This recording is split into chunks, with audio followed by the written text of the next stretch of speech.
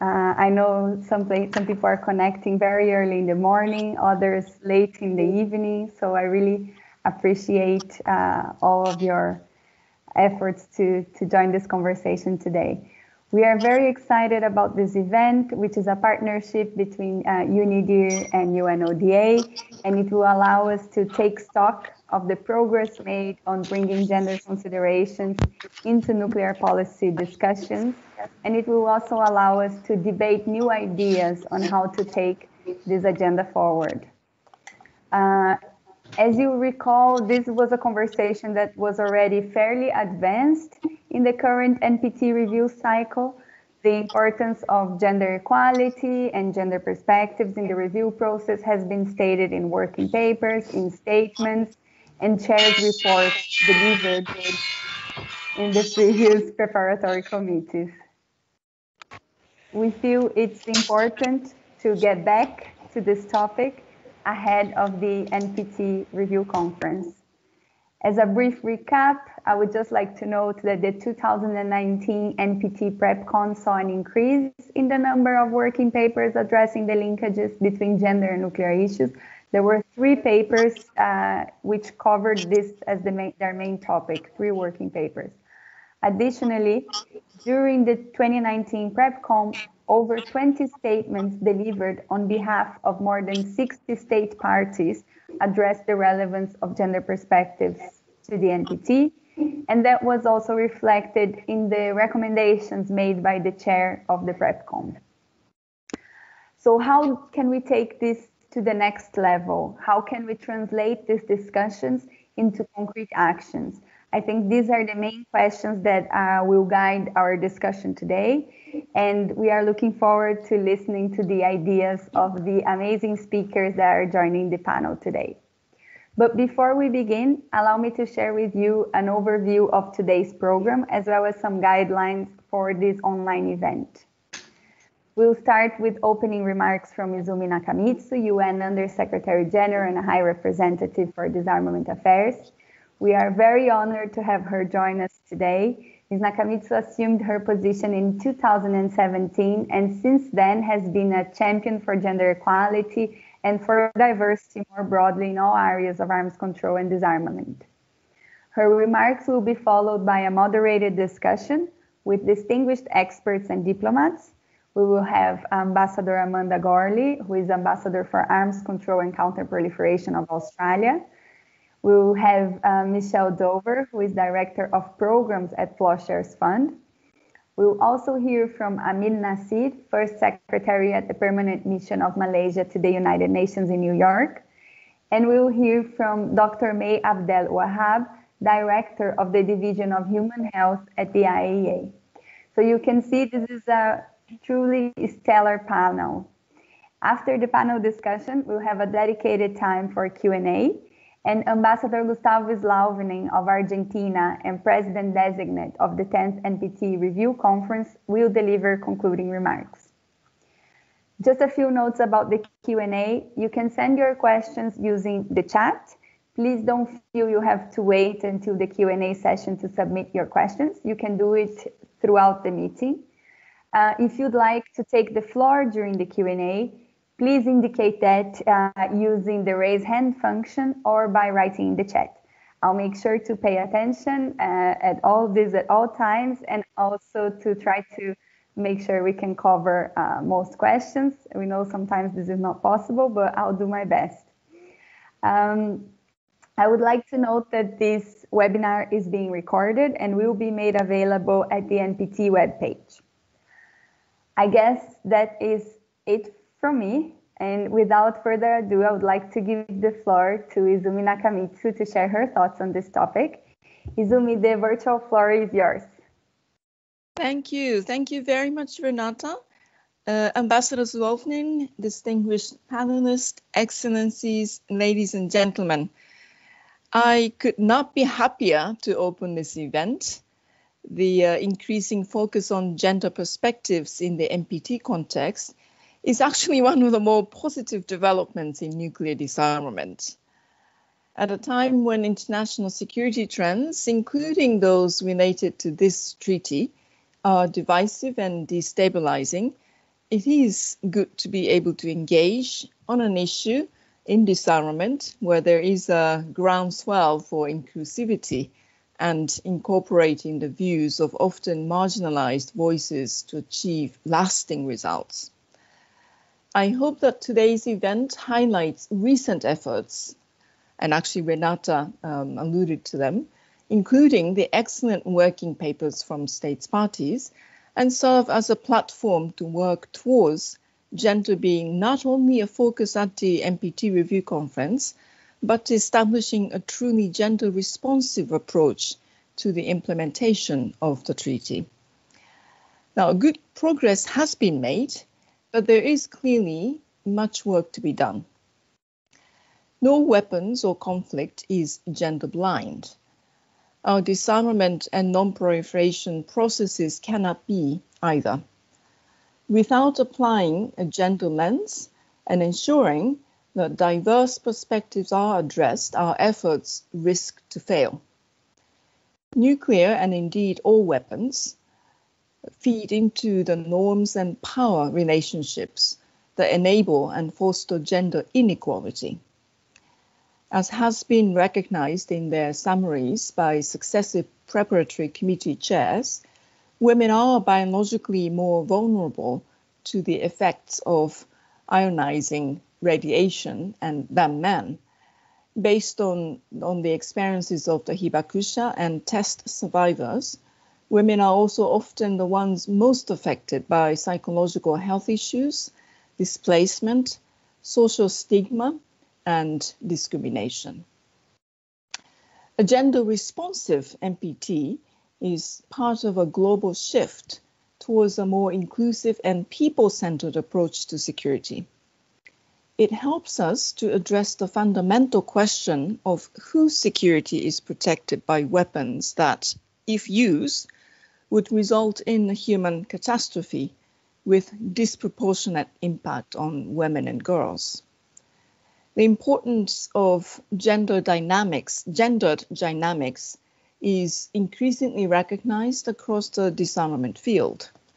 Secretary General Guterres' agenda for disarmament encourages member states to incorporate gender perspectives in disarmament as a contribution to the Sustainable Development Goals. To design disarmament policies and programs that are fit for purpose, we need systematic investment in gender analysis and disaggregated data. Such data illuminates the different experiences, realities, and needs of women and men in relation to all weapons. If we furthermore take an intersectional approach to gender, looking at how age, race, disability, and other aspects factor in, we stand to further deepen our insight and effectiveness. I urge states parties to take a leading role in this pursuit. I also wholeheartedly concur with the President-designate has consistently said, an inclusive review conference will increase the odds of success. We need to ensure that a diverse and gender-balanced range of voices and perspectives are represented. It is only through the full and effective participation of women that we can attain sustainable peace and security, as affirmed by UN Security Council Resolution 1325. Regrettably, at the 2019 PrepCom, only 1 in 4 heads of delegations were women. This is clearly not acceptable. States parties should pledge gender balance targets for their delegations to the review conference. More broadly, the NPT should be a part of efforts to transform the forces and systems that drive the systematic exclusion of women and other voices by creating inclusive cultures, enabling working environments, and efforts for removing biases and other obstacles to women's full and effective participation. As High Representative for Disarmament, And also in my capacity as an international gender champion, I remain committed to promoting gender responsive and inclusive disarmament. My office is working to support and raise awareness on strategies for gender equality throughout disarmament. Now, I look forward to working side by side with states parties, civil society, and other stakeholders as we strive to make the NPT more inclusive and responsive and thereby more effective. I thank you very much for your attention, and I am very much looking forward to the discussions today. Thank you. Back to you, Renata. Thank you very much, Izumi, for your ideas, your thoughts, and much more for your action and the work that your office has been doing so far. We're very happy, and I agree with you that the inclusion of gender perspectives is one of the most positive aspects in recent times in nuclear policy. So now we can get started with our panel discussion. The first person I would like to hear from is Ambassador Amanda Gourley. We know Australia has been very active in this topic in the review cycle and beyond. And I would be interested in hearing from you, Ambassador, how can gender perspectives be sustainably included in the review process, if you have any thoughts on this? And also, what are Australia's expectations for the review conference for gender mainstreaming in the NPT cycle and beyond? Ambassador, you're on mute. Sorry. Thank you very much, Renata, and good evening from Canberra. Can everybody hear me well enough? Yes, good. Well, and thank you to Izumi for her opening remarks. I think they really set the scene well for a good panel discussion. And as you have noted, this is a really important issue for Australia. We have been a very strong advocate of gender equality, and we seek to lead by example. We think gender equality leads to better outcomes, and we also think it is the right thing to do. Our Minister for Foreign Affairs, can you still hear me? Because I was getting feedback, that's all. So I took my earplugs out, sorry. Our Minister for Foreign Affairs, of course, is a woman, Senator Marise Payne, and she's our second female foreign minister, and she's also the former defence minister, and she was the first female defence minister in Australia. But she's also, concurrently with being the Minister for Foreign Affairs, the Minister for Women. So she has it, you know, as front and centre of her mindset whenever she's looking at these issues, the importance of both gender equality in terms of how Australia represents itself, but also applying the gender lens to our policy making and the way we pursue that internationally. So, you know, we have, as you say, put quite a bit of priority on this and in pursuing it through the NPT process as well. You know, co-authoring various papers with other countries and trying to raise the profile of this issue. We really also would like to acknowledge the work that UNIDIR has done to build more awareness and understanding of this issue in the NPT context as well, and also, of course, in holding this webinar. So, getting to your questions, I don't think we have any magic answers here, and Izumi has already mentioned a couple of the relevant steps that could be taken by states parties and by the broader NPT apparatus, I guess. One of the obvious things, and one that we're committed to, is to increasing the number of women on our delegations and really encouraging other countries to do the same. The role of statistics, of course, is very important, and we value the work that has been done by UNIDIR to track the progress of gender equality in PrepCom and review conference delegations. It's really important to have those statistics in order to fully understand the situation and to be in a better position to address it. But we also think that we need to build understanding not just around inclusion of women on delegations, but also beyond the numbers themselves, the qualitative benefits of having women represented on delegations and influencing policy making in our capitals, decision making, contributing to debates, and you know, making an impact in all sorts of different ways in the context of these issues. There are things that we as states parties can do to build skills of women in international security issues. An example is the Women in International Security and Cyberspace Fellowship, which Australia has funded with Canada, UK, New Zealand and Netherlands, which supports female policymakers to have negotiation skills training and then to actually put it into practice in New York. And that program resulted in gender parity in interventions in a formal first committee meeting for the first time in the committee's 75-year history. So just having that opportunity to speak at an international forum is quite a significant step, I think, for many women. And we probably can all remember the first time we did it and how nerve-wracking it was and how, you know, sometimes it still is.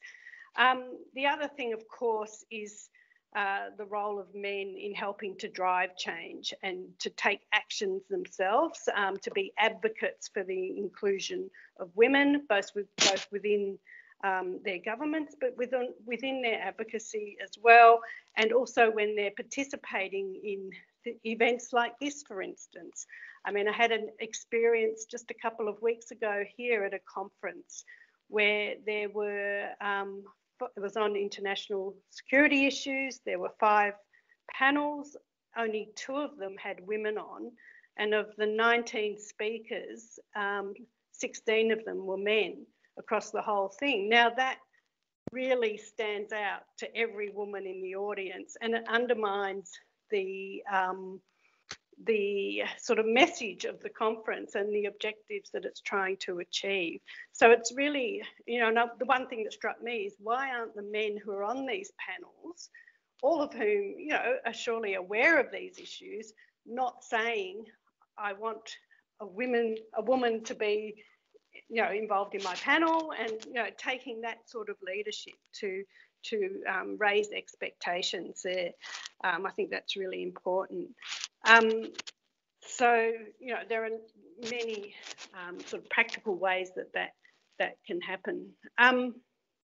Also, of course, we've mentioned before the role of the chair in encouraging states to apply a gender lens when they're drafting reports, and also for delegations to think about how women can be included in side events, including as speakers. And also, I'd like to acknowledge the role of civil society. Many women's voices are present in civil society, and they play a very important role in raising awareness around these issues as well.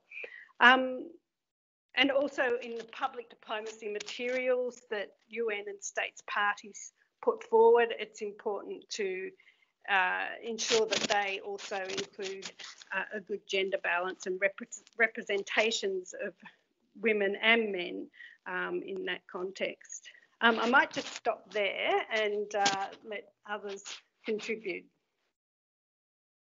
Thank you very much, Ambassador. And yes, when you talk about how starting it is that still in 2021, we have these conferences on international security that seem to be making an effort almost to exclude women, given that how many, great women professionals and experts there are already in the field. And I think this has also been part of the movement that we've been seeing with the gender champions, that the first step is actually to say no to a single-sex panel. And I think this is a nice segue also to bring Michelle to the conversation. Michelle has been very active with the gender champions in nuclear policy, and she also works at Plowshares, which is a very important organization in the nuclear area. So Michelle, I wanted to hear from you.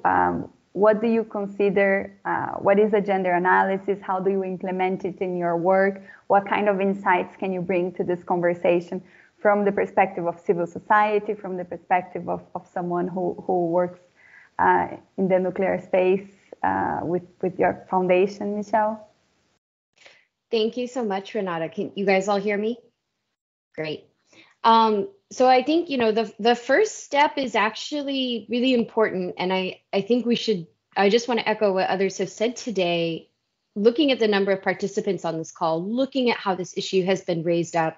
There is a lot of agreement that it's important. And I really don't want to leave that unstated, how important that first step is of recognizing that there's a problem and then deciding to take action to fix it. And just echoing Ambassador Gourley, UNIDIR has played such an essential role in this. When Plowshares first decided that it was going to apply a gender lens to its work, we started looking around to see where was the data that would actually help us understand the problem. I was getting a lot of questions from leadership, board members, others in the space about, well, if it's such a problem, what is the data and what is the scope of it? UNIDIR's reports were one of the only places that we could find such either qualitative stories or quantitative numbers. So deep appreciation from civil society for that work. And, I think in terms of how we apply a gender lens, it really does come from this place of who is affected by the issue and whose voices are, as a first step, represented in making the decisions around it. But as a part of that, it's not getting beyond the representation to which issues are prioritized, how they are discussed, and on what basis you're making decisions. It has to follow from that. And so, for us, how do we get there? I think the first piece of it is around intentionality. Culture is something that each of us create. It isn't just handed to us. We're each active players in it. And so we have to make that choice to make those small steps, and those small steps add up to changes in culture. And that's why I think there is so much focus on this panel pledge, this idea that you shouldn't have single gender panels. And I just want to call out, change is uncomfortable. If it was comfortable, we probably would be able to fix this problem a lot quicker. And so, and it's uncomfortable to do by yourself. And this is where I want to call out International Gender Champions, which was the inspiration for Gender Champions in Nuclear Policy. They really gave us the blessing and the start to actually bring together leaders and into a network where you could actually turn to somebody else in another organization and say, I know you're facing similar problems that we are, or I know that I'm not the only person out there who's trying to create this change or has run into this problem with our board or can't seem to get it right when it comes to events. And that advice and that network, I know in our work has been absolutely crucial to preventing burnout, to actually leading to change, and to sharing innovative ideas. For example, one of our members, and we're a network now of, I think, over 60, for little plug for those of you who are international gender champions and are interested in joining Gender Champions in Nuclear Policy, please reach out. We accept pledges from other networks. But anyways, we had, the pandemic has really affected women.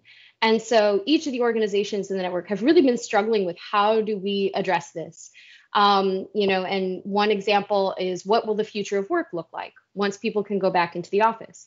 One organization had a really great idea on how to actually take a moment, take a pause, and re-envision what work looks like through an internal structure, an internal conversation. Plowshares Fund, as we consider the same thing, said, that's a great idea.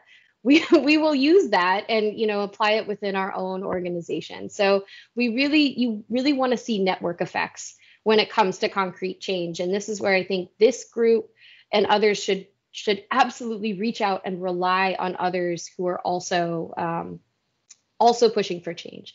The second thing, leadership matters. For those of you who oversee offices, please do not ever expect those who work for you to be more brave and more courageous than you are yourself. You can hope that will happen, but please do not expect that. And know that those who work for you are looking up to you to see how far they can go, and they will calibrate their actions to be in line with yours. So the braver that you are, the more space that you create in your own orbit, the more change is possible. I'm not saying you are all powerful. You all know the limits of what your influence is, but please also do not underestimate that influence and that tone. And I know for me, it is always the smallest steps that matter the most. It is watching my supervisor decline to be on an all-male panel. It is, hearing them say publicly that this matters. And what we're seeing across our grantees, across gender champions in nuclear policy, is that when leaders actually take these steps, you see this byproduct where people within the organization will suddenly step up to say, this is great, you care. Here's an issue that's actually really been bothering me. Or here's a challenge I have come across in this organization. It actually creates the space to have conversations, knowing that this is a value that the leadership holds.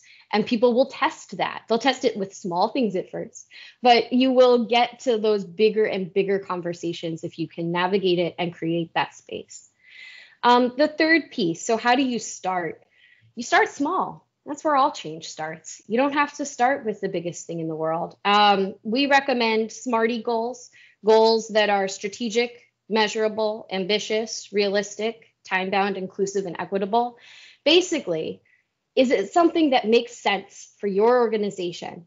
And is it something that you can look back a year later and say, this is how the world is different because we pursued this action? And for us, for Plowshares, the way we turn that into practice, one of our main functions is grant making. So a few years ago, we said we should probably look at how much money we give to women-led projects and women-led organizations. The number was pretty dismal. It was about 30% across all of our, in terms of grants and in terms of numbers. And it actually varied by portfolio, but overall, that was kind of where it was at. And so we said, okay, we'll give ourselves 3 years to change it. And we did it in 2, simply by taking that measurement and then being intentional about the projects we were seeking out led to change. Now, what did that mean? Because representation, as we've been talking about, isn't everything. It's an important first start. But it actually led us to this moment where, Plowshares as a foundation has shifted to really try to center that human value, that impact of nuclear weapons very broadly, and use that, whether it's in our Iran work, in the what a threat of war might be, de-escalation in North Korea, but actually pairing some of these other issues that can easily be pushed out of a disarmament context in the name of the technical, in order to understand what makes whole of change across society. And it's led us to funding different projects and bringing in different voices, I think, than we otherwise would. So I think just finally, the only advice I would offer is the other piece that we have found is you need to invest in expertise. And it does take commitment. In the same way that you look for a technical expert for your teams who can tell you what a specific safeguards technology is going to do, you also need that expertise to tell you what the gendered impact will be. But the one caution I would give is please do not rely on that person to change you or change your organization. There also really needs to be an expectation of a cultural competency in the leadership, that they are not afraid to have these conversations. They have the basics of the language and the concepts. They don't have to be experts themselves, but in the same way that all of you understand broadly the issues with your own areas of expertise, gender needs to be a component. And with that, I'll let the next panelist take over. Thank you very much, Michelle. You touched on many important things, and provided a bit of a highlights of what's been happening in the past few years that are making this such an interesting conversation. And I really appreciate your work and with Plowshares and also with the Gender Champions and all these structures of commitments. I think it's important to organize our goals internally and also to make us accountable. And as you said, you set a time, and sometimes you can face challenges in achieving the goal in that time, and that's fine. And sometimes you can do as you did and even achieve it earlier than expected. So, and the transparency aspect, I think it's very important as well. Now I would like to move to our colleague Amir Nassi, who is joining us from New York. Amir, as Michelle was saying, there is the issue of building expertise. Do you have any thoughts to share with us about how can states build their capacity to bring gender perspectives into nuclear policy?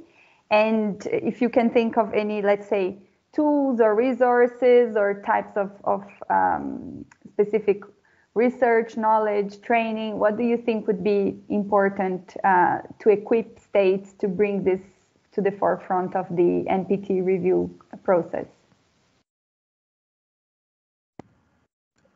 Thank you, Renata. Thank you, UNIDIR, for organizing this virtual panel discussion on today's important topic.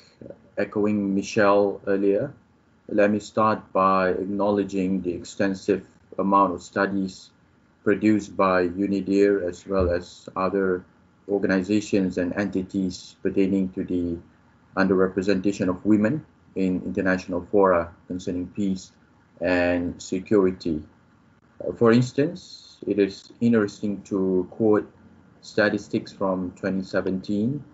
We showed that the first committee on disarmament and international security has the lowest proportion of women, while the third committee on social, humanitarian, and cultural issues has the highest proportion of women. Notwithstanding, we are pleased to note various studies that the proportion of women participating in disarmament diplomacy has grown steadily over the last 4 decades.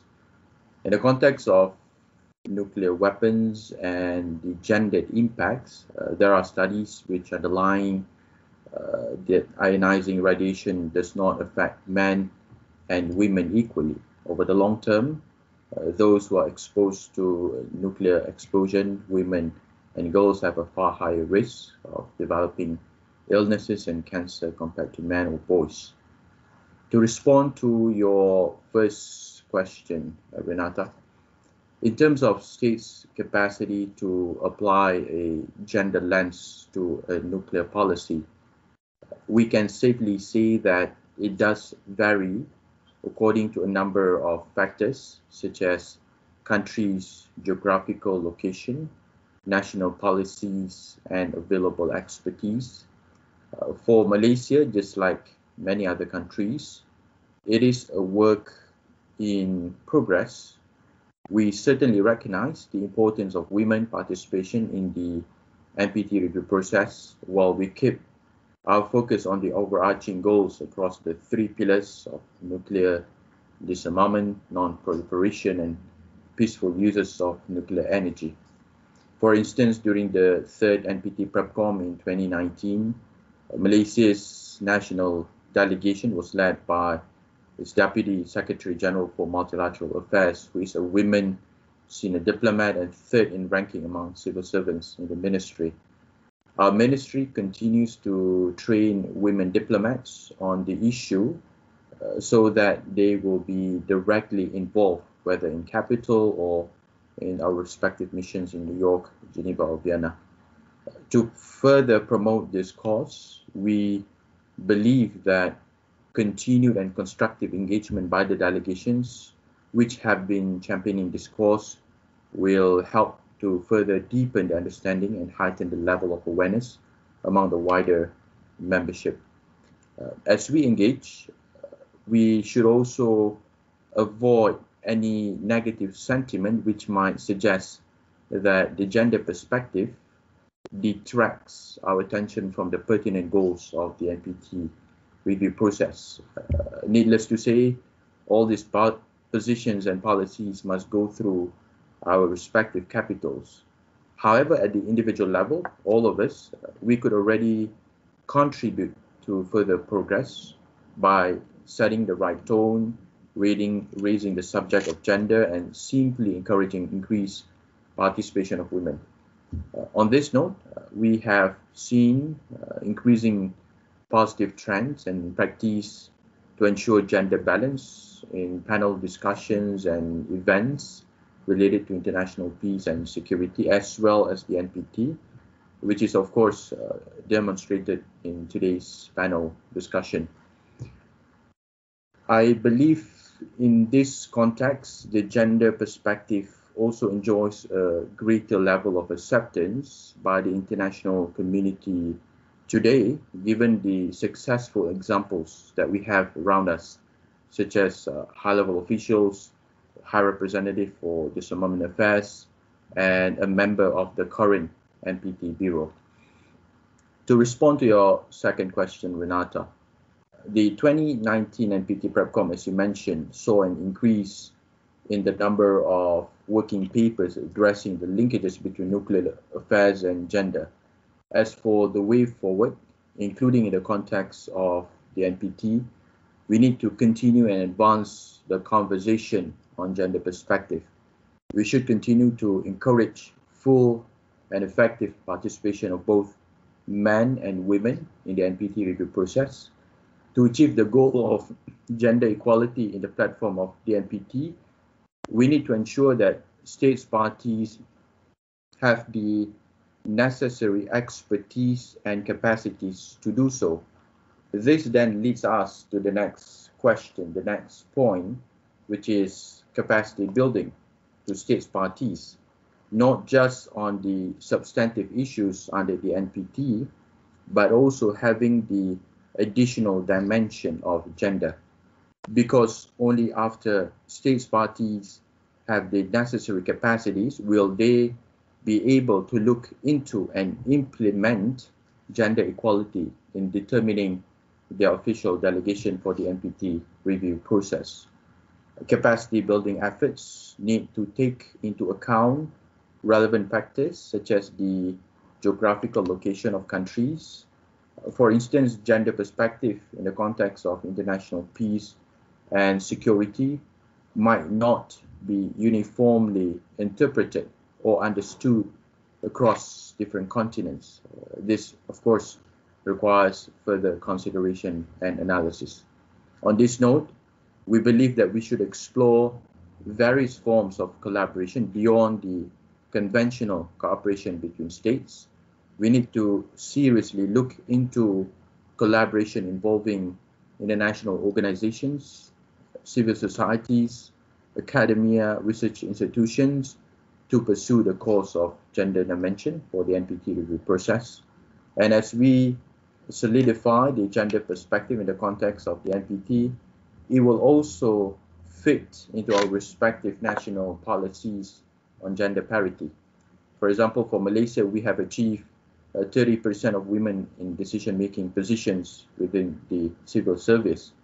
And in the long run, our efforts to promote gender perspective into the NPT review process will also contribute to the achievement of Goal 5 of the Sustainable Development Goals on Gender Equality. Thank you, and I look forward to the interactive segment. Thank you very much, Amir, for sharing these ideas. I think you're right. I think there is space for more capacity building activities, and we should definitely explore something like this. Also, I take your suggestion about the regional level. We've been we should look to do something with ASEAN countries and with Malaysia, and perhaps something modeling after what Ambassador Gorley was saying, the Women in Cyber Fellowship. So let me think about this and I'll get back to you. Now I would like to bring May to this conversation, Dr. May Abdel Wahab. She works at the IAEA, and you know everybody refers to the NPT 3 pillars, and May works with the third pillar, the peaceful uses of nuclear energy. And it would be great, May, to hear from you. How does gender feature in your work? If you have any concrete examples of gender considerations, gender analysis informing your work at the IAEA, it would be great to learn from you, May. So thank you very much, Renata, and thank you for the organizers. Really appreciate the invitation today. So if we want to think about the peaceful uses, we can cover a large variety, whether it's through food security, agricultural, productivity, environment, water, so many. But today I'll limit it, because of our limited time, of course, to human health. And I think when we're thinking about a gender analysis, looking at the differences in powers, in barriers, opportunities, and the impact on people's lives are things to take into consideration. But we have some really good examples that we can share. And one of the things that we can apply something like a gender analysis to is things like the use of radiation in medicine. Examples include in cancer management, for example. So that would be for gender-specific cancers. Another one would be for diagnosis of, let's say, cardiovascular disease, which happens in everyone, but the outcomes are very different in women, and that's something that we want to look at.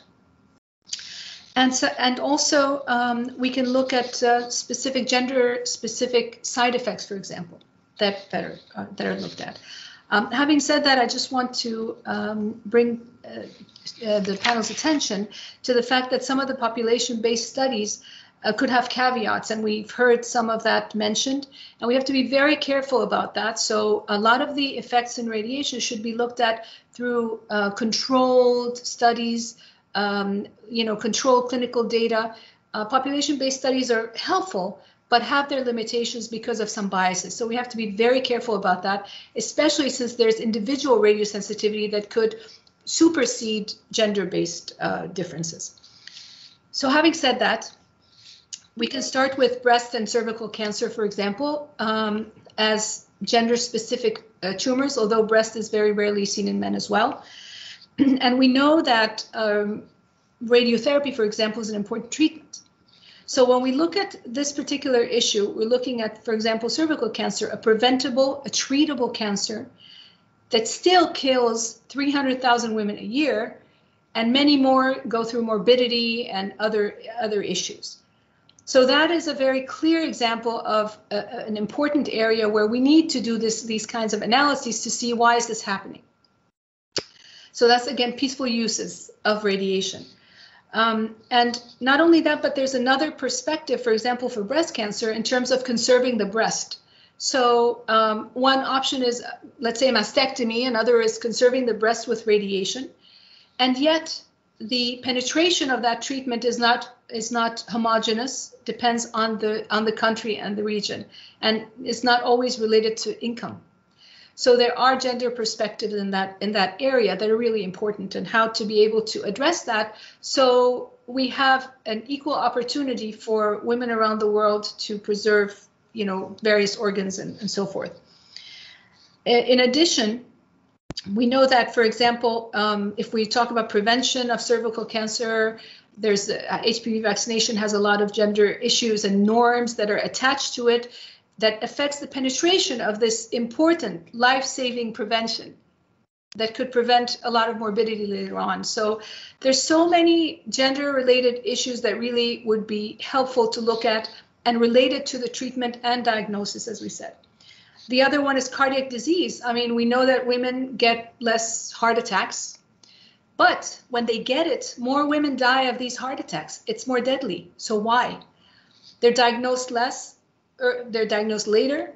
the symptoms are not typical, so people are not aware. There's so much work to be done. And again, it's very gender specific. There's no need for that. There are things that we can do to address that.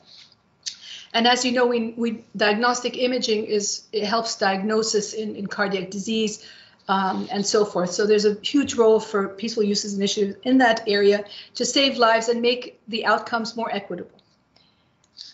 Then we have, of course, gender-specific side effects. So, for example, for abdominal pelvic radiation, there are specific side effects in women that maybe until relatively recently were not as recognized in terms of, inducing menopause in some situations and addressing the symptoms that are related to that in terms of difficulties, in many different, specific areas that are related to women. And many of them were just simply ignored, and women just suffered through it instead of looked at and treated and addressed. So there's a lot of really tangible situations in terms of peaceful use initiatives that we can really address, whether preventing death, whether so many, and why such a simple treatment that could really save lives is not always used, even if it's available sometimes, is something that we really need to look at. So in addition to that, we have things that are peaceful uses in nuclear energy that we look at gender that could be supported related to, let's say, training and leadership. So if we look at, for example, young women that go into the sciences in medical school, you have, in some countries, you have 50% of women are in medical school.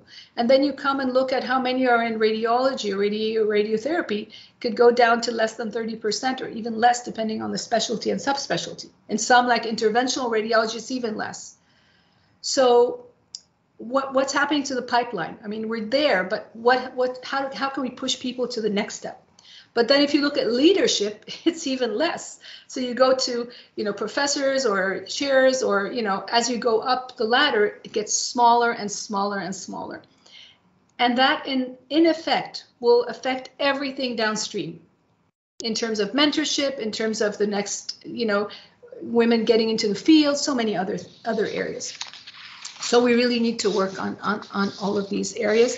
And those are just some examples in terms of peaceful use initiatives that we can mention, briefly. But there's a lot to be done, and I don't think, I could share that with you, but I'll let you continue the questions. Thank you, May. That's very interesting, because when you bring gender, you're also bringing cultural aspects sometimes, right? What are the norms around these issues, and why if something is available, even though it's available and accessible, why isn't it being used?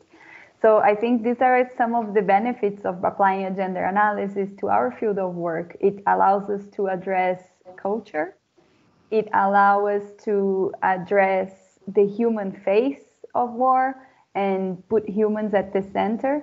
And by doing so, I think we can also make our work more effective. Now I would like to open the floor for questions, comments, and interventions. We are doing okay in time. We have half an hour for this interactive part. And so I would just like to ask if anyone would like to share something or pose a question to the panel. I'm paying attention here to the chat. I see one comment from IAEA, and it's about the IAEA's work on with the Marie Curie Fellowship, and I see May has her hand raised. So thank you for that. I mean, if we talk about what can be done, I think we have a very good example, or many examples at the IAEA. And we can address, this is the problem, but finding good solutions is extremely important. So for the pipeline solution, there's a very unique opportunity that was started by our Director General, which is who is also a champion, of course, and for gender parity. And one of it is the Marie Curie Fellowship. And we had 100 young women who have received this fellowship and are going to be doing their masters in nuclear sciences because of this fellowship, specifically targeted to increase the number of women in this pipeline. And so that's quite unique, and as I said, specifically for nuclear sciences of all kinds across the board. So this was in November of 2020 when we brought in our first class of 100 women. I will say that, again, the whole initiative within the IAEA is quite significant in many areas. It starts from the top, as our colleagues said on the panel. We have as I said, our DG is a member of the IGC Global Board and co-chairs the IGC Impact Group on Gender Equality in Nuclear Regulatory Agencies. And we have now our action plan is quite significant in terms of not only the pipeline, like I said, but also in terms of reaching out. We have a partnership with WIN to identify experts in the field. We are trying to bring in experts within all our panels like this one and other activities, projects, everything like that. We're looking at that and trying to stimulate and encourage women to be part of and to have parity, but I think representation across the board as well. Applying for vacancies is an issue. We all know about the ability of the informal information sharing that happens, right?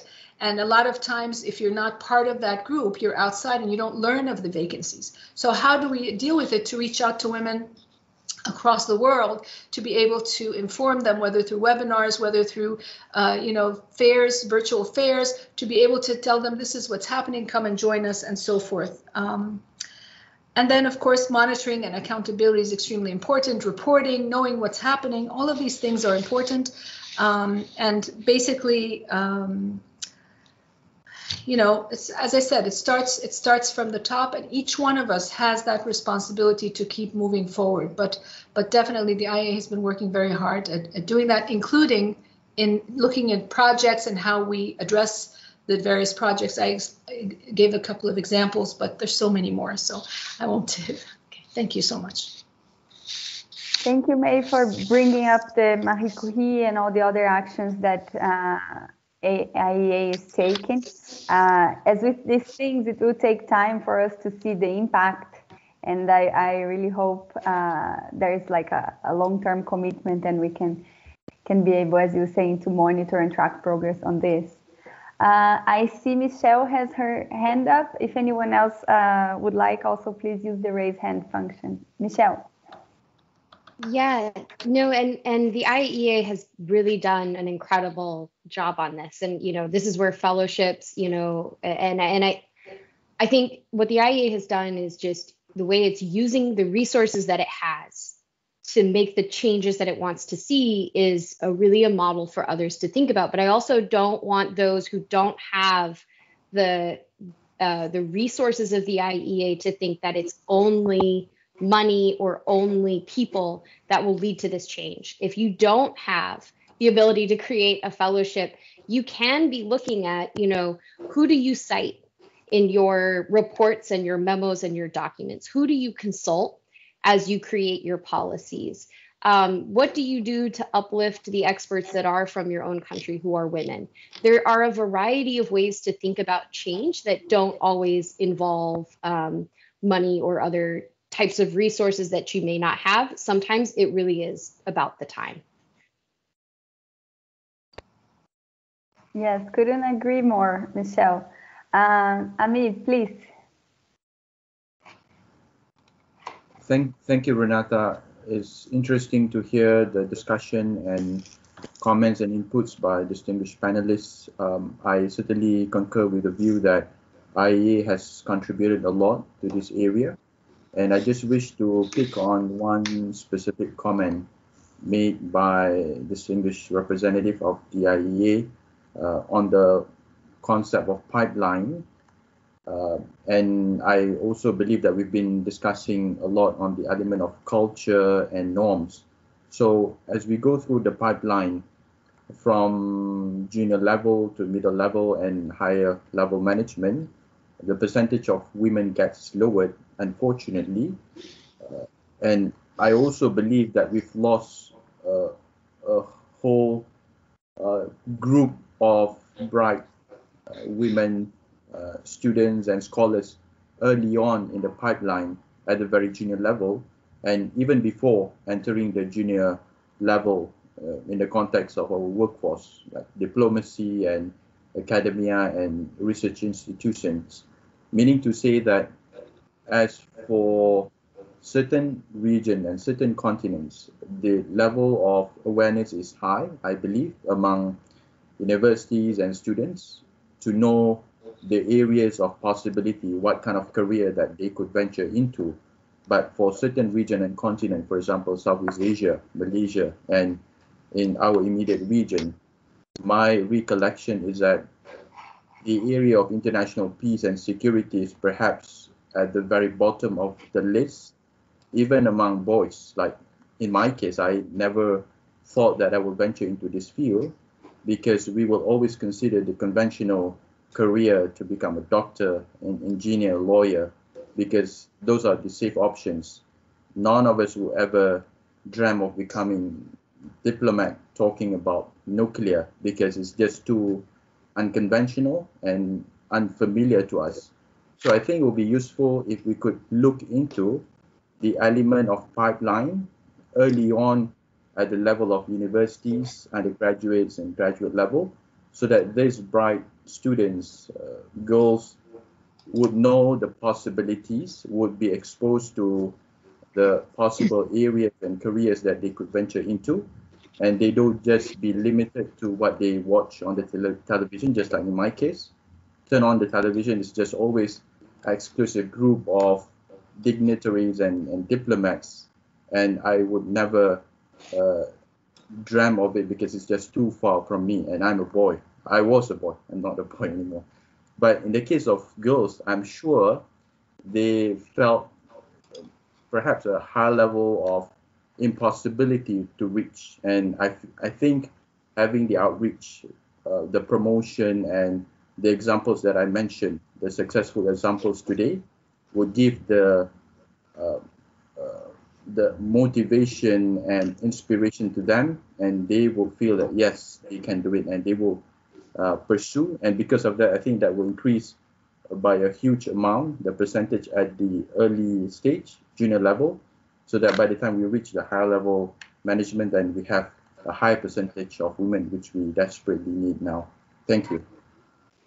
Thank you, Amit. I see a couple of hands raised. I think I'll go to the audience first, and then May, I'll get back to you in a second, if that's okay. I see here Vanessa Wood. Vanessa, would you like to take the floor?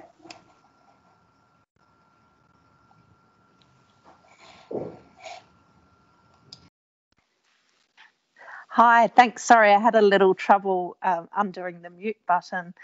Nice to see everybody, and thank you very much for the presenters.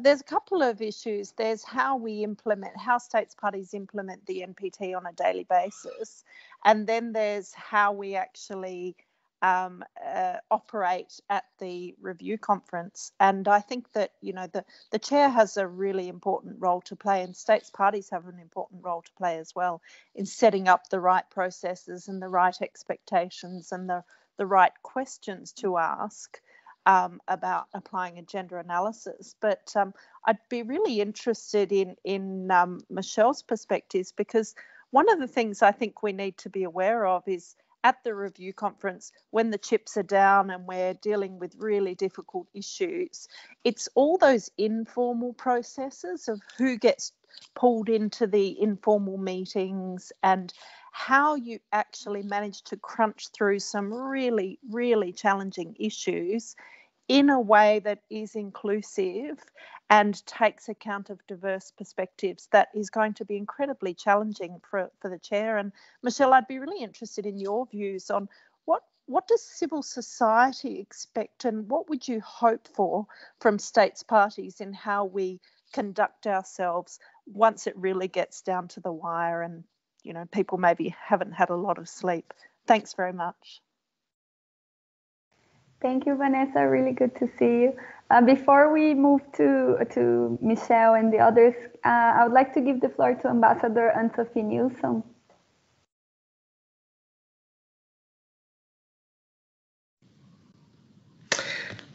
Thank you very much. Do you hear me?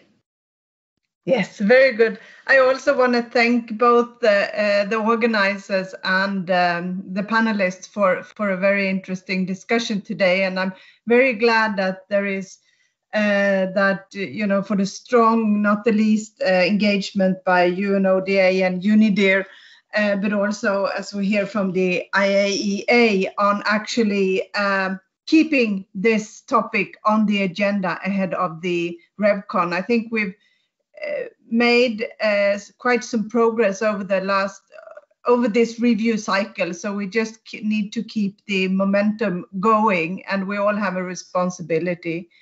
Representing Sweden, of course, this is a top priority for us, but I also want to mention the Stockholm Initiative on Nuclear Disarmament, and one of our 22 stepping stones proposing is also focusing on a gender perspective and gender representation. And I know there are so many others that also brings this up. So I think that is firsthand a good thing.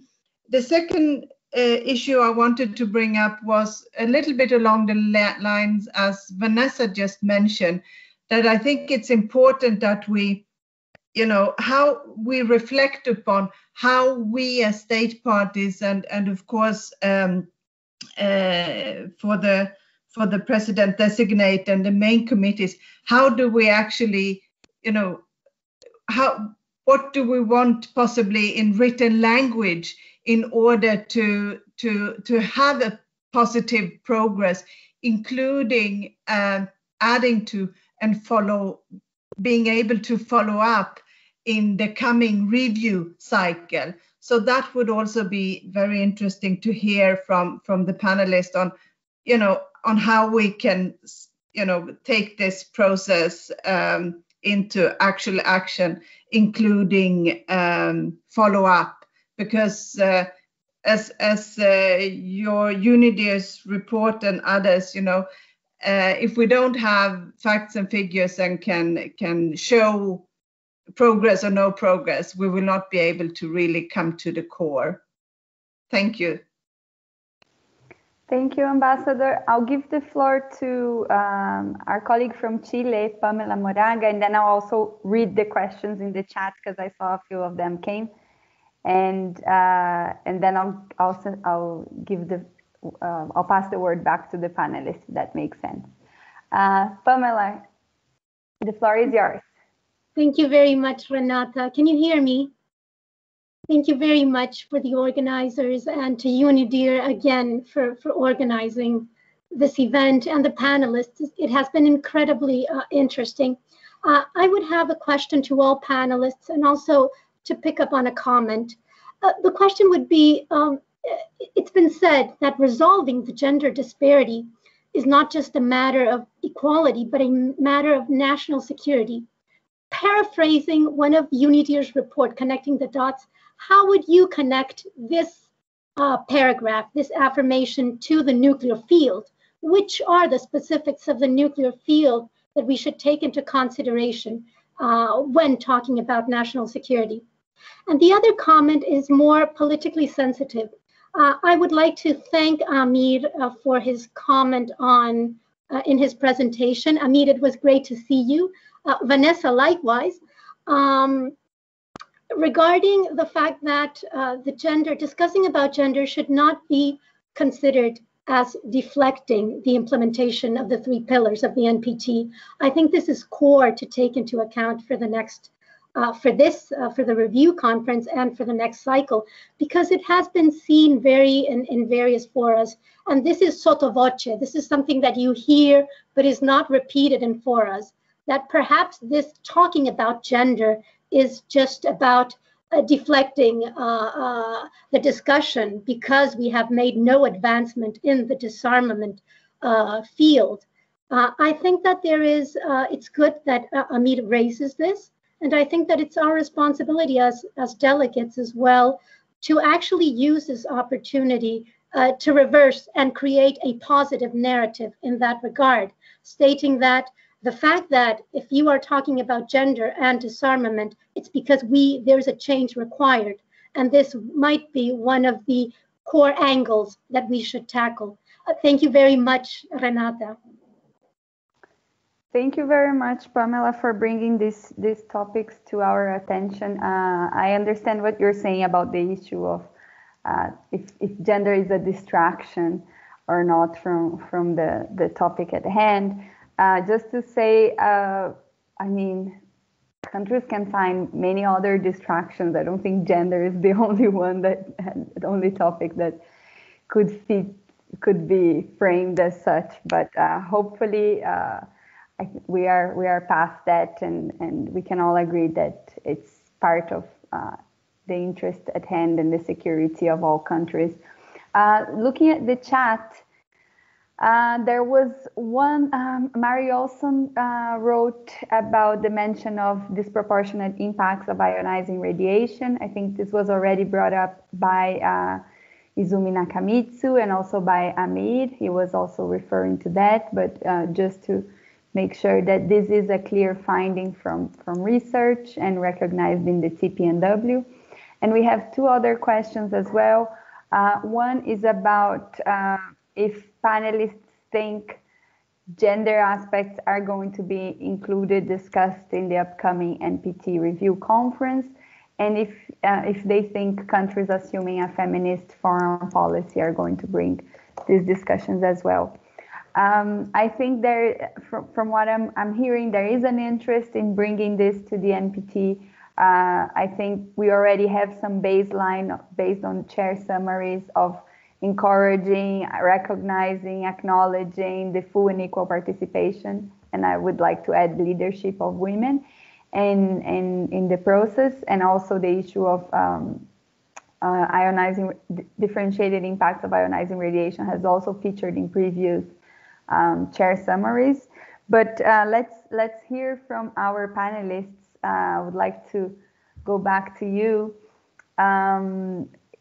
Feel free to respond to the questions that you think were addressed to you, or these more general ones about, let's say, what Ambassador Nilsson was saying, what kind of language we would like to see, and what kind of action is needed to take this forward in the next NPT review conference. If I may, let's follow the order that we used for the presentation. Ambassador Gourley, do you have any immediate reactions to what was said in the discussion? Thanks very much, Renata. And I've been listening with great interest to the other panelists and the other contributors as well.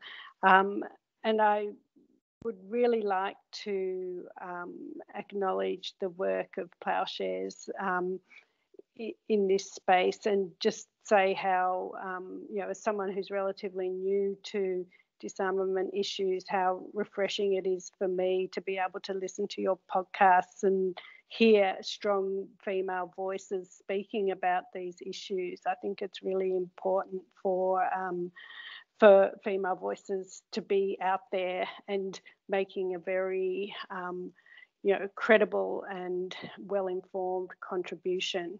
I think we still too often see reports, studies, task force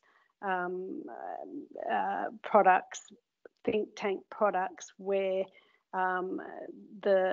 those engaged in creating them, in one recent example, are wholly male, and again, it for me undermines the credibility and the value of that work if they haven't even had the foresight to think we might need to get some female perspectives on the work that we are doing. it shows a certain blindness. I think in terms of outcomes for the review conference, yes, definitely would expect to see gender equality and gender issues reflected in either the chair's statement or whatever final document or chair's summary or whatever final document we might end up with. I think, certainly the work of the Stockholm Initiative in this area is very welcome. Australia is a member of the Non-Proliferation and Disarmament Initiative, and we have been developing a number of textual change proposals of our own in a landing zone document, and we are very open to working with others who have specific proposals in that respect. I think the argument that discussion of gender deflects from disarmament efforts and the work in the 3 pillars is actually a diversionary argument in and of itself. It's sort of an argument that serves those who are making it, because it kind of ignores the potential impact of greater gender participation in these discussions and the potential positive impact that could have on achieving the aims of the NPT. So I personally don't take those arguments very seriously. And again, I think it comes down to leadership and to all of us who have the opportunity to make a difference in this space to be active and courageous, as Michelle said, in doing it. And it is an evolving process. It's not, you're not going to achieve everything, all at once. It's going to take time, but we just have to move forward and stick to our guns. Thanks. Thank you, Ambassador. Michelle, over to you. Well, yes, and thank you for those kind words. The podcast has been a really great way to hear from so many different people and hear their stories and their expertise. It's always a pleasure to lift them up. I think to the specific question asked to me about what does civil society expect from states parties when the chips are down, most of the work for a negotiation happens before it even starts, right? And we know that once you do get into that crunch time when everyone is running on no sleep, you are going to rely on the materials and the networks that you brought into the room. And so I think that's where, in order to see progress, we are, I really appreciate this webinar happening when it is. The interest that people are taking to strengthen their networks, their positions, their papers now, so that when the chips are down, it's easier to figure out what are the priorities? Where does gender fit in that? Is it, from a civil society perspective, it's, or at least from a Plowshare's perspective, gender is part, and it's an existential part of fixing this problem. And this goes to the other question about how does gender equality matter in a national security perspective? From our perspective, it's, you can't make policy and expect it to be sustainable if you're excluding half of the population of the world. This is how you get iPhones that are too big for pockets, right? For half of the population, because no one bothered to consult half of their consumership. And so I think, this is where the two things are linked. We do expect to see progress. We do expect it to be hard. We're not saying it's going to be easy to change how things are done or how you prioritize various things, but we do see it as a key part of reaching sustainable solutions.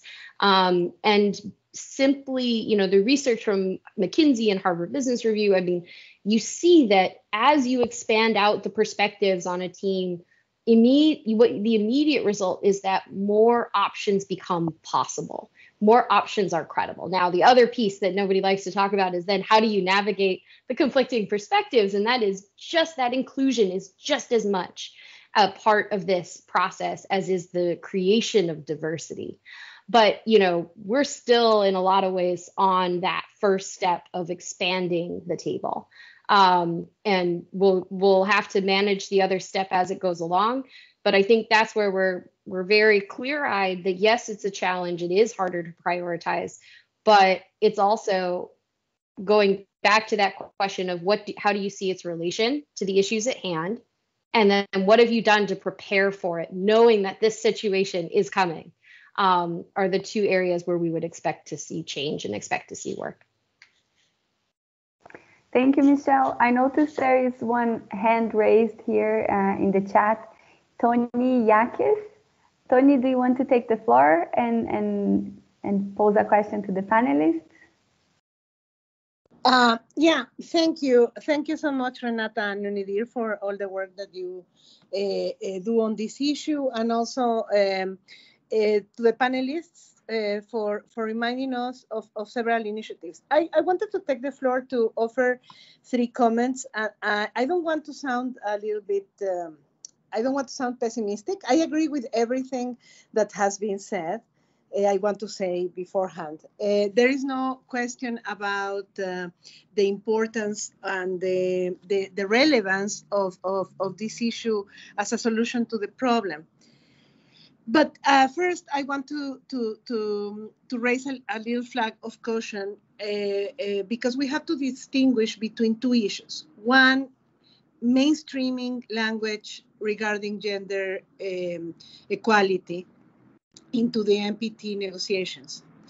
And the other issue is enhancing the participation of women. And I want to say meaningful participation of women, because what we see, unfortunately, is that delegations sometimes have a lot of women, but they are not part of the decision-making process inside their delegation, not even at the negotiating table. And this has to do with the resources that each delegation has, with the amount of expertise they have, things that we have talked about before and that my colleagues, especially Amir, has already signaled in this seminar.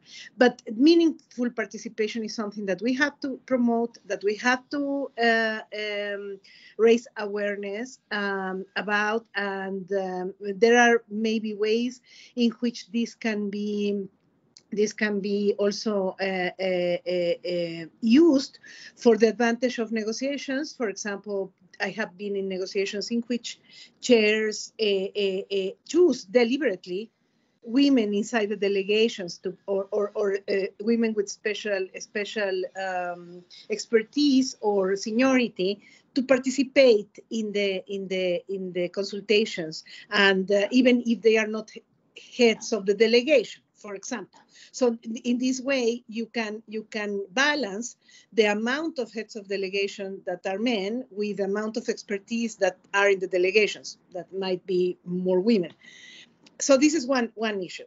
The other is the mainstreaming of the language. And I think that what Amir and Pamela have said are some issues that we have to take very seriously, because what we are seeing in multilateral affairs is that mainstreaming the language of gender in other documents in areas in which this issue is recognized and it's approved, but including the language has even risked the adoption of texts. So I wouldn't even call that a distraction. I would say something that we need to be very clever and very serious about, so that this doesn't constitute an obstacle for having a text. I wanted to say this. And the last thing I wanted to say in reaction to the very, very thought-provoking comments regarding some initiatives about mentorship and about how to how to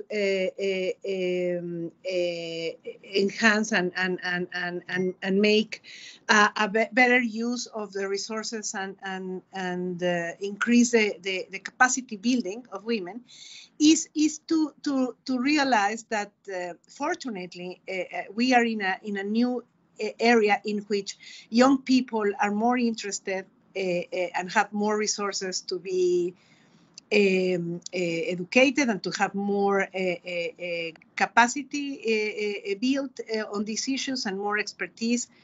But I think that one of the important issues is not to forget that the young people will not learn from historical memory and from historical experience if they are not paired and near older generations and older generations of women that we didn't have these kind of resources to be trained in international affairs. So I think that the most fruitful source for me, from a point of view, for capacity building is mentorship, more than other areas, because in this way you can use the historical memory of previous generations, and not only women, men and women can mentor young women participants to help them about their career choices, of course, but also about things that are not taught in universities, websites, and seminars. Thank you. Thank you, Tony, for adding these very insightful comments to the discussion. Great to see you. I'll continue going back to the panelists.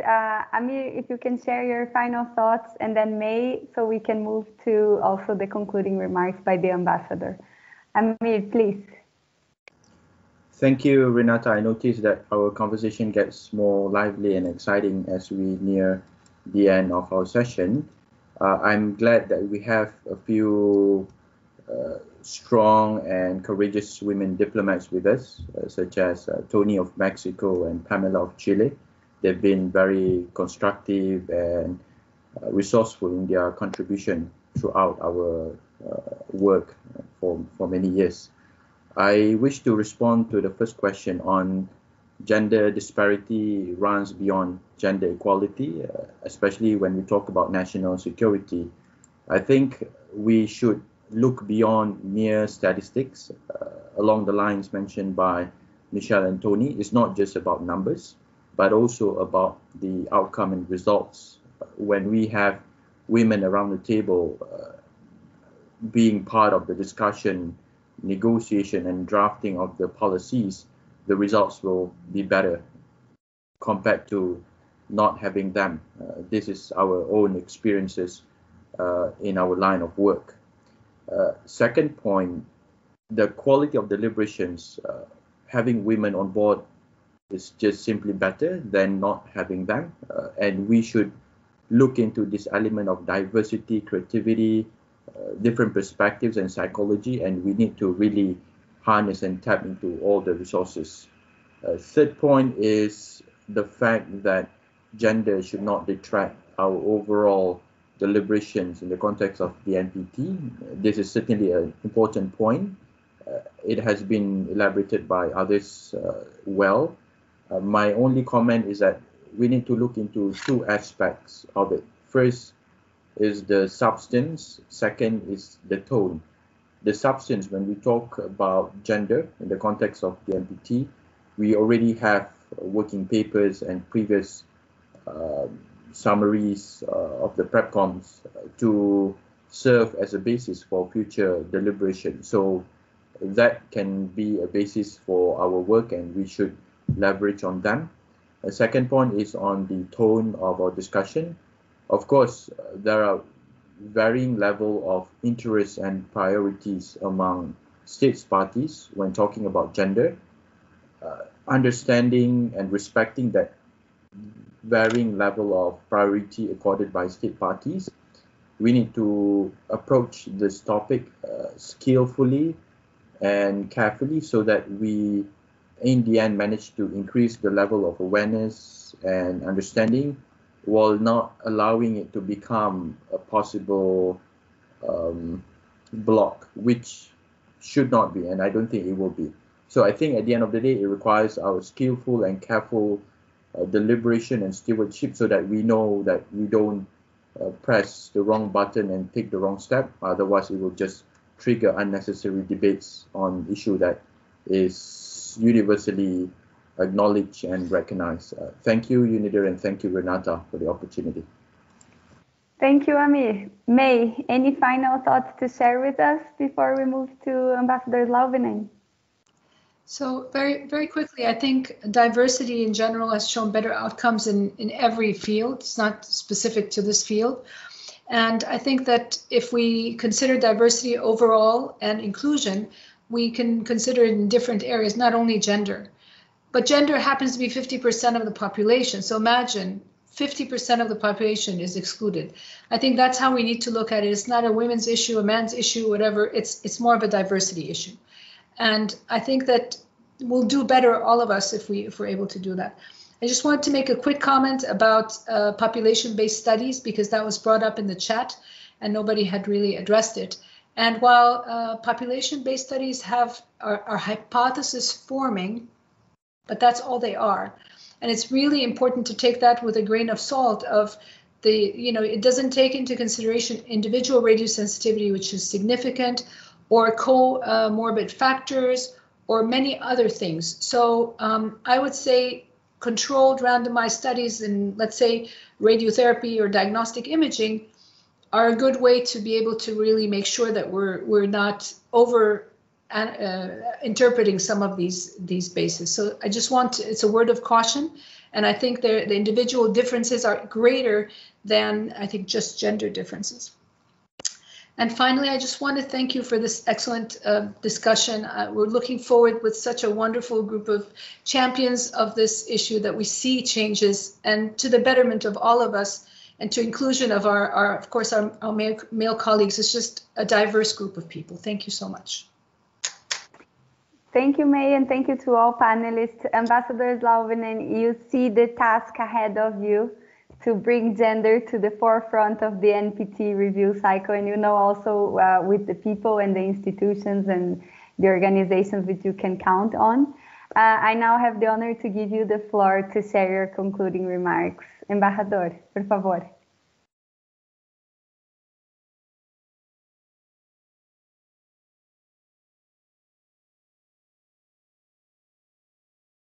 I'm not sure we can hear you.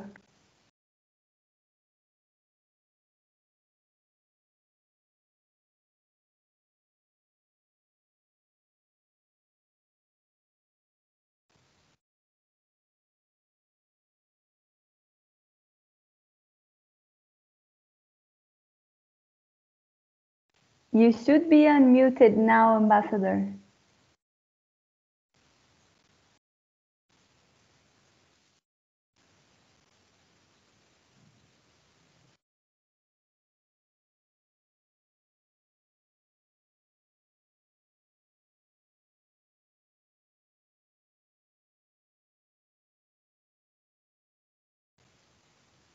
Ambassador, would you like to?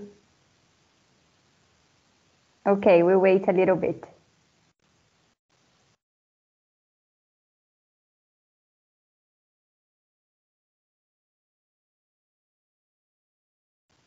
If I may, I can use this time also to do some advertising.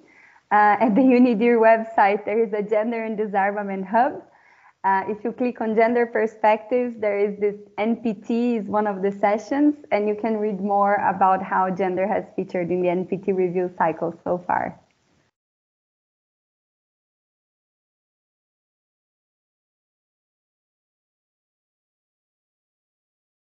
Okay, the ambassador is gonna join by phone.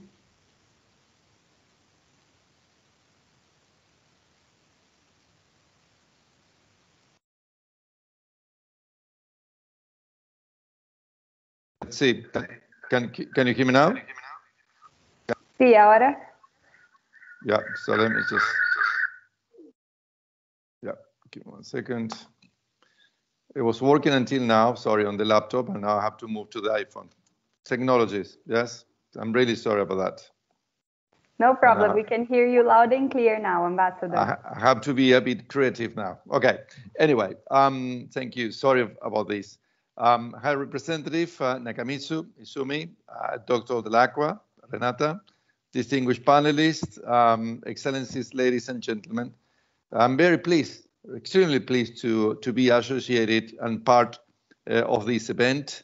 And I'm very grateful to have listened to the many interesting and very important views and suggestions given by our distinguished panelists. Throughout this NPT review cycle, gender has indeed emerged as a topic of growing importance, and thanks to the leadership and commitment of a group of state parties and civil society, a spotlight has been shown on an issue that affects all of us. It is also one in which I believe state parties can make genuine progress at the next review conference.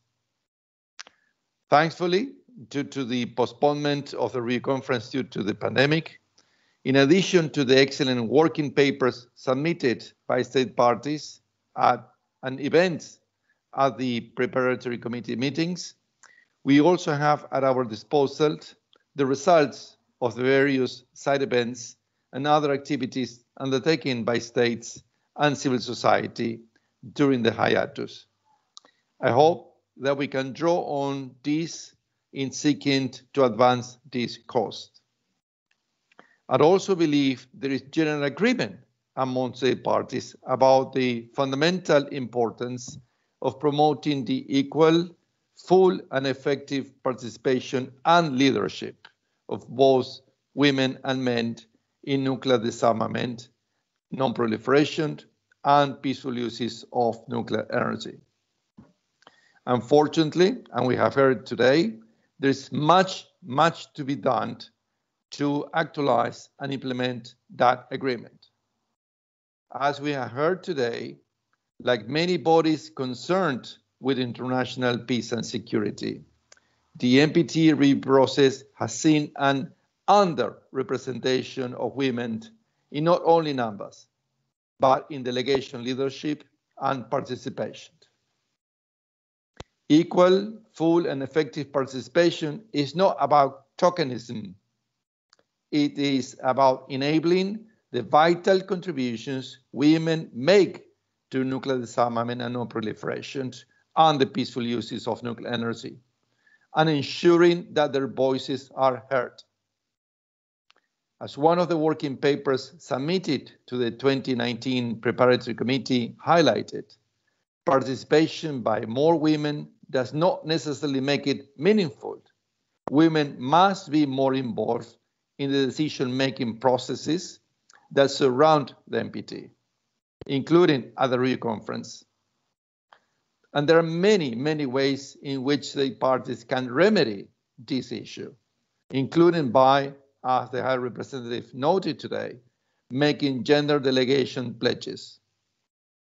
Now, the second issue is even more far-reaching. When we talk about the gendered impact of nuclear weapons, we must, of course, focus on the body of research that highlights the disproportionate health, social, and economic impacts a nuclear weapon detonation would have on women. But in the context of the NPT, we must think more broadly.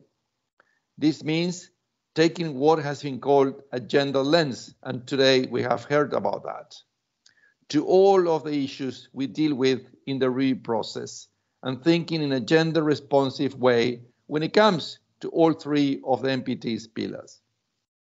And this starts with access and education, especially to and about the peaceful uses of nuclear science and technology.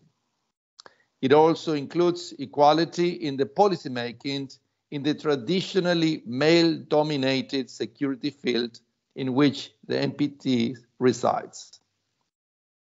Anyone who has been listening to me over the last 12 months has heard my position. I'm not responsible for what goes into any final document or outcome from the review conference. That is entirely the prerogative of state parties. However, I do believe that state parties should consider how to include the issues that have been discussed today, including how to utilize the tools that can help realize gender-responsive policy, some of which have been highlighted to our panelists. I thoroughly endorse the many calls I have heard today for an inclusive review conference. This is because I believe that a plurality of views helps produce lasting results, as of today Izumi recalled us all. For the review conference, this means space for civil society to express their positions, an opportunity for industry to participate, a platform for the younger generations to have their say, and critically, equitable and meaningful participation for women. So I look forward to working with you all to achieve this goal, and I thanks UNIDIR and UNODA for organizing these very important events, and thank you. Thank you very much, Ambassador. It was a pleasure to join you all today. Thank you very much for my colleagues from UNODA who have been helped us set up the webinar and run all this so smoothly. And I wish you all a great day, morning, afternoon, or evening, depending on where you're joining us from. And I look forward to staying in touch. Bye-bye. Ciao, ciao.